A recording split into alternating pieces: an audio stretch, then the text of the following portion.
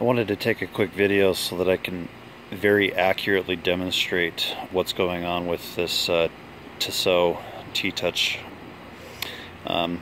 Everything's in working order except for the compass, and I've followed the directions on calibrating the compass. You can't really screw that up too bad.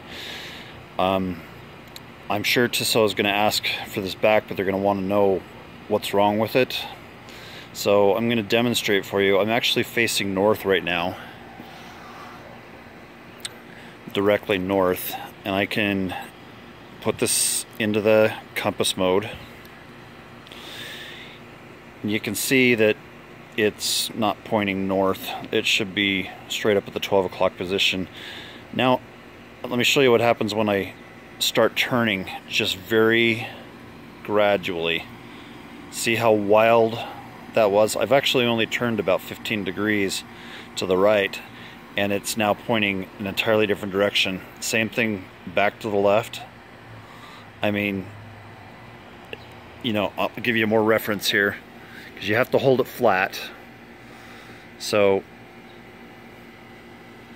this is flat.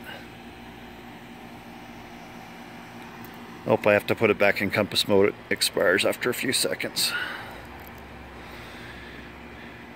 Alright, so we're back in compass mode. Again, this is due north. Should be north. If I start turning, that needle just swings like bananas. And I'm going to go ahead and do a full 360 so you can see.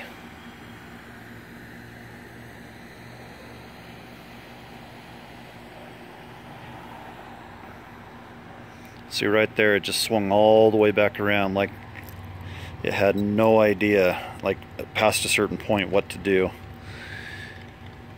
So here's from right here.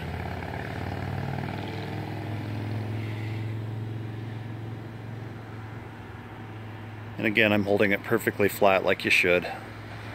I've owned these watches for about eight years or so, and I know how they're supposed to behave. This is definitely not right.